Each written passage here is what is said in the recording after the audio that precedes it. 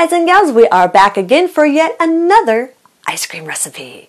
Now, I have already showed you how to make keto vanilla ice cream, keto chocolate ice cream, and keto cookies and cream ice cream, and you guys have loved those videos. In fact, my low-carb chocolate ice cream is my most popular video. It used to be my hamburger bun recipe, but the chocolate ice cream one has blown that one out of the water almost by double, which tells me you all like ice cream a lot. So today, I'm going to share with you my husband's favorite ice cream, keto strawberry cheesecake ice cream.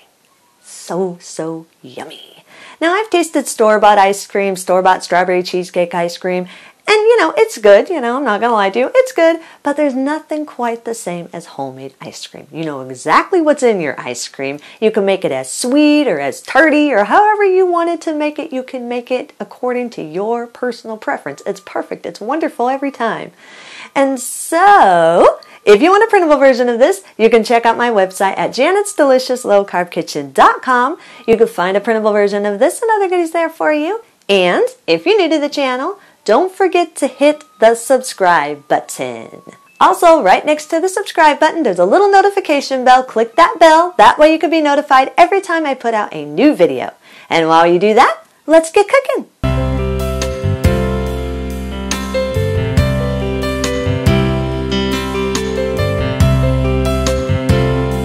Line a 9 by 5 inch loaf pan with parchment paper. Place 3/4 cup plus 2 tablespoons of almond flour into the prepared loaf pan. Add 1/8 teaspoon of salt, 2½ tablespoons of brown swerve or brown sugar sweetener of your choice. Use a fork and stir these all together until they're fully combined. Make sure you get all of the lumps out. The brown swerve can get a little sticky, so it likes to clump up together. So you might need to get in there and get your fingers and press out all of the lumps. Just make sure that everything gets fully combined and there's no big lumps in it. Add 3 tablespoons of butter that's been melted and cooled. Make sure it's cooled completely. And a ½ teaspoon of vanilla extract. And again, use your fork or your fingers and stir until everything is fully combined. You want to make sure that all the dry ingredients get nice and wet with the butter.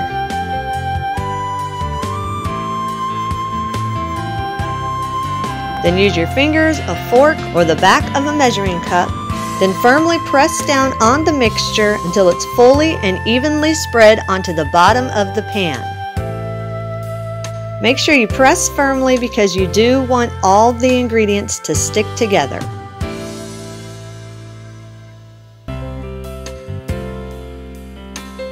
Once it's pressed evenly into the pan, then use a pizza cutter and divide the mixture into small pieces. Now, however small you want depends on what size of piece that you're going to want in your ice cream. If you like bigger pieces of a graham cracker crust, then you can cut them a little bit bigger. If you want small pieces, cut them a little bit smaller. All depends on what size you want in your ice cream. I like mine to be fairly small, so I cut mine into small pieces.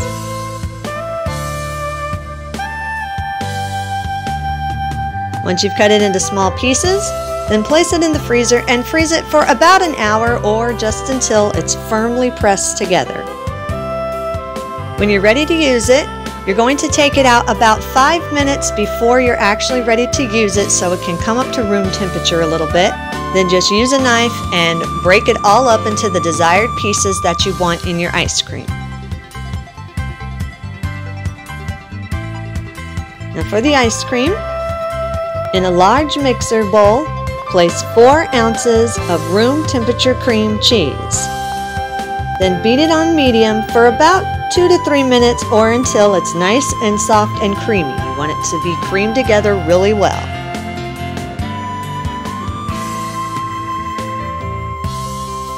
Scrape down the sides if you need to and push all the softened cream cheese to the center of the bowl.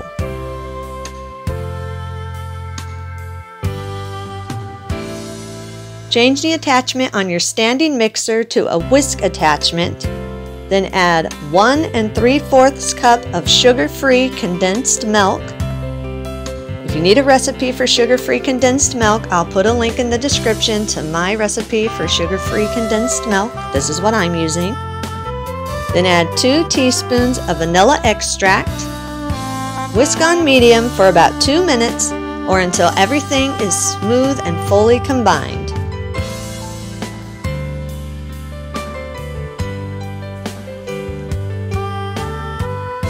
Add 2 cups of heavy whipping cream and beat on medium-high for about 3 to 5 minutes or until soft peaks begin to form. You do not want this stiff, but you want to be able to spoon it without it sliding off your spoon.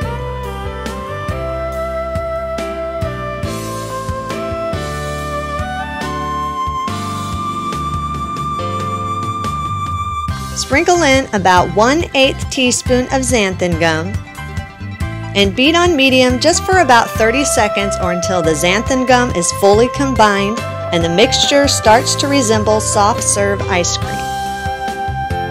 Now the xanthan gum is just there as a stabilizer.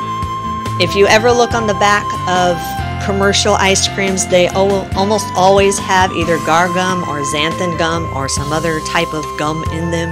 Basically, it's in there to stabilize the ice cream. That way it doesn't freeze like a brick. Because depending on how much you mix it, if you accidentally overmix it, it can freeze like a solid brick. So adding that xanthan gum can help it not to freeze so solid.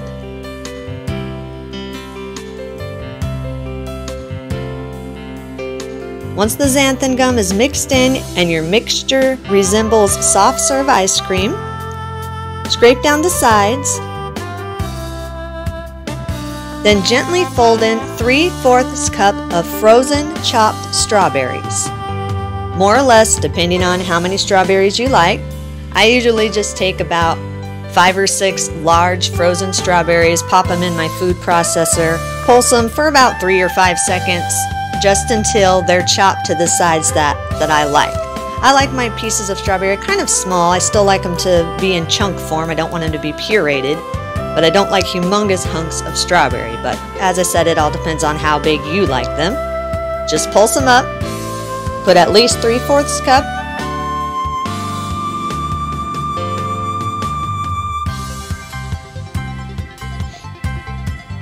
Then gently fold in 1/3 cup of the frozen keto graham cracker pieces that we already made. Again, it's more or less depending on how much graham cracker crust you want in your ice cream. If you have leftover graham cracker pieces, all you have to do is store them in a mason jar or airtight container and keep them in the freezer until you're ready to use them again, so you don't have to worry about wasting them. Make sure everything gets fully distributed, but be careful when you are folding your ingredients in. You want to do just that. You want to fold it in. You do not want to vigorously stir, because one, the strawberries will begin to bleed into your ice cream and you won't have that pretty red and white effect. But the main reason why you want to be careful is because you don't want to flatten your whipped cream that's in there. You want it to stay nice and puffy. You want it to have that soft serve texture to it. Then carefully spoon the mixture into a freezer-safe container with a lid. Cover it and freeze it for at least 6 hours.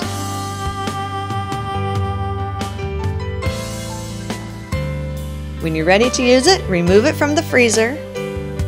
Now, if it does seem like it's frozen too hard, all you gotta do is leave it at room temperature for about 10 to 15 minutes or just until it softens enough to be able to scoop it. Then scoop it into a cone or a bowl or a cup or however you want to eat it. And eat and enjoy. And that's our recipe of the day. I hope you enjoyed it. If you did and you want to see more videos like this, then click the thumbs up like button, click the subscribe button. You can leave me a comment if you want to. Let me know if there's any recipes that you'd like to learn how to make, and I'll do what I can to get those out there for you. And as always, keep cooking.